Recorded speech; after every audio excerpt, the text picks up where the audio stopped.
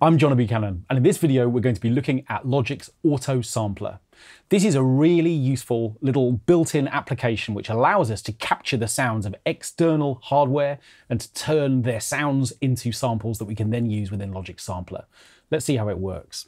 What I want to do is to sample this Moog Sirin, and I'm going to sample two sounds. One's going to be a bass line, and the other one's going to be more of a kind of sustained sound, because the Sirin can only play one note at a time, and I want to create a sample instrument which allows me to play chords. So the first thing I'm going to need to do is to set up Logic's external instrument plugin. I'm going to do that by pressing the plus button up at the top here and selecting external MIDI.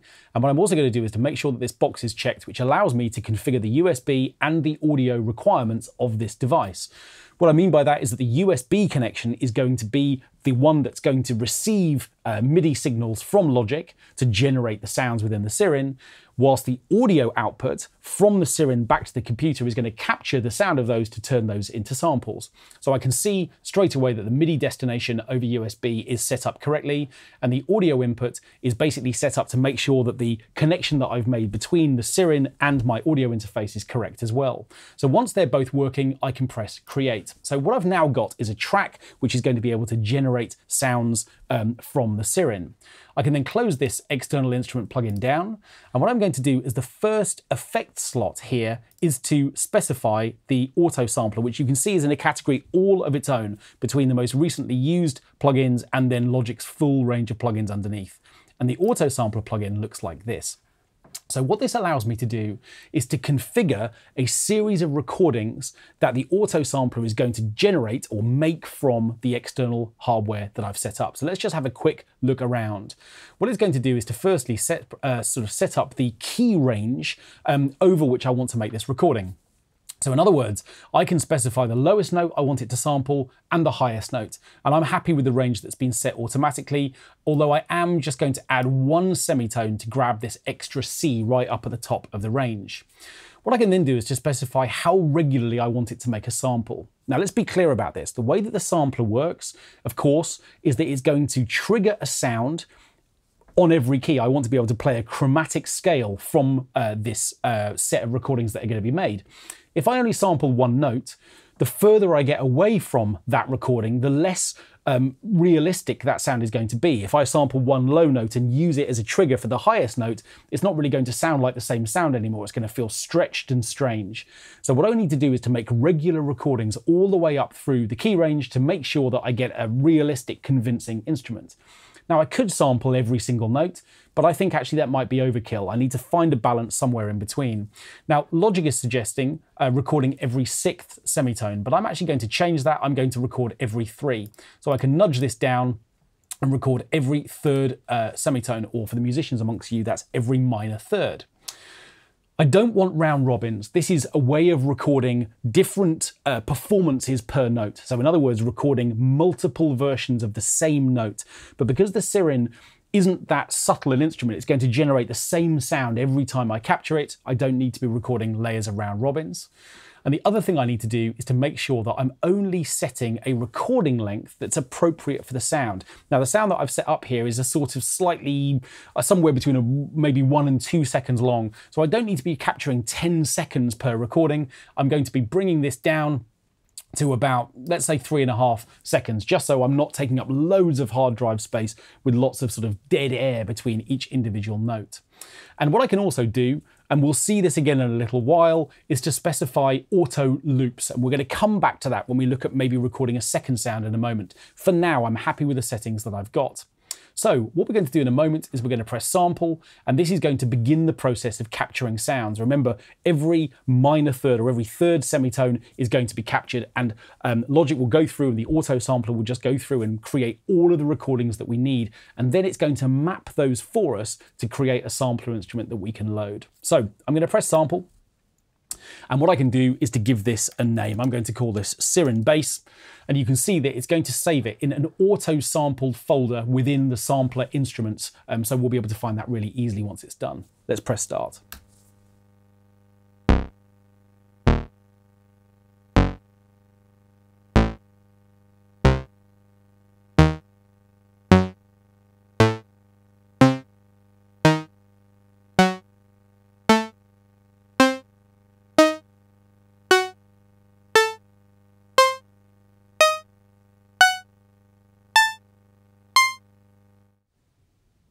Okay, so you can see that it's just gone through and you can see the waveform that's generated every time one of those sounds is captured. And I think that that instrument has now been captured in a way that we can load. Let's find out. I'm going to just move this to the side for a moment. And what we'll do instead is to set up a new software instrument track, which I'm going to do by pressing again the plus button. This time we need a software instrument. And what I'm going to do is just specify that I want to load the sampler. And when I do that, I have a chance to go browsing for the sound that I want. And here, where it says factory default, what I can do is to jump into all of the samples that exist within the lists. And up here, up at the top, we've got auto sampled. And here is the Sirin bass. And if we're lucky, what we should now have is a playable instrument made up from those recordings.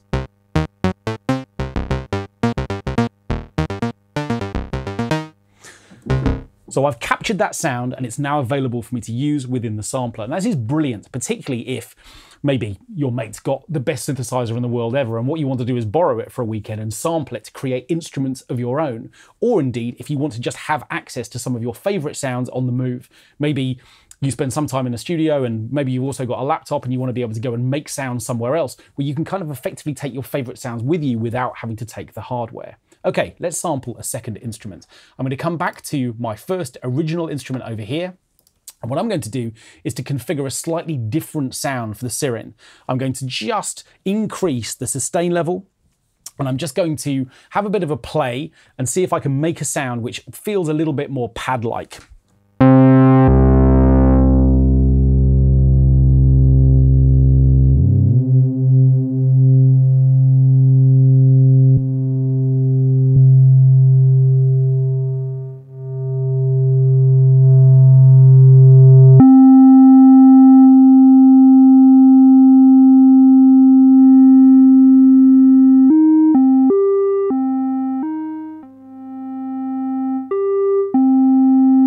Okay, so that feels a little bit more smooth and a little bit more sustained.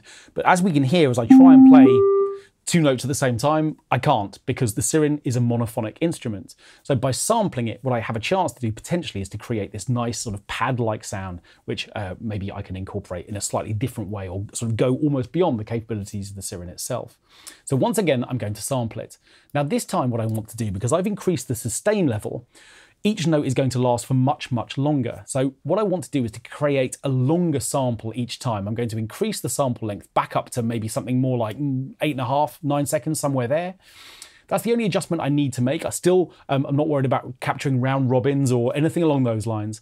But what I am going to do is I'm going to ask Logic to create fades or loop points for me as it makes these recordings. And actually, if we look carefully at the waveform as these sounds are captured, we'll actually see that happening each time a sound is captured.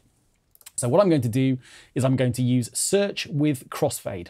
And what that's going to do is just as each sound is recording, it's going to go looking for crossfades to start thinking about where these sounds might loop really nicely without me having to go and do that manually. It's worth saying, of course, if I'm not happy with the choices that the auto sampler makes, I'm in a position to change them myself in the sampler after the event.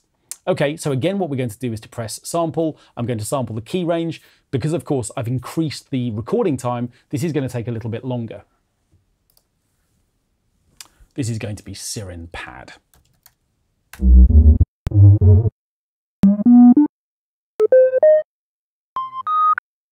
So once that process is complete, Logic will just take a moment to configure that sample instrument for us, but it's already done that amazingly quick. Okay, so let's drop back down to our sample instrument track here, drop back into the sampler, and come back into the auto sampled options. And here we're going to find this second sound that we've created, Sirin pad. So I'm going to load that right away.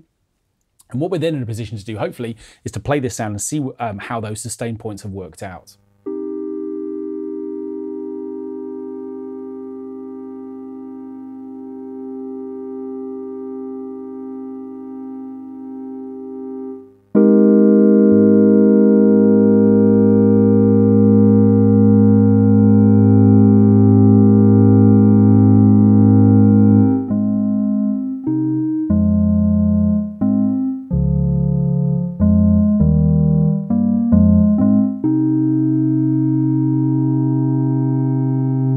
And of course, it's worth bearing in mind that at the moment, all we're doing is playing these kind of raw samples exactly as they've been captured.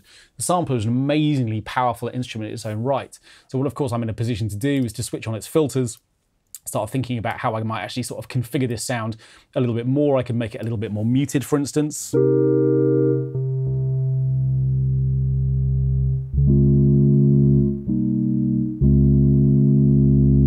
And of course, I'm in a position to sort of configure its release time and maybe have a sound that fades out over a longer period of time. Now, one thing that's really worth bearing in mind is that the auto sampler sits in here as an audio plugin. And so its position in a chain of effects is really important. What happens if I wanted to capture the siren, but with effects? Well, I could do that. I would be in a position to say, okay, well, what I want to do is to insert a reverb first and then put the auto sampler after it. And what would happen is, because the auto sampler came after that reverb plugin, it would capture the sound of the siren through the reverb, and then it would print those effects and make them permanently part of the sound. So if you're someone who's experimenting maybe with external synths, maybe through effects chains of pedals and external hardware, then that's a really nice option to be able to create really interesting multi-sample instruments that aren't just hardware by itself or synths by themselves, but synths triggering a whole range of other plugins. And if you like that idea, but you don't have access to that technology, you can create those chains of plugins within Logic yourself and capture those instruments through those effects chains.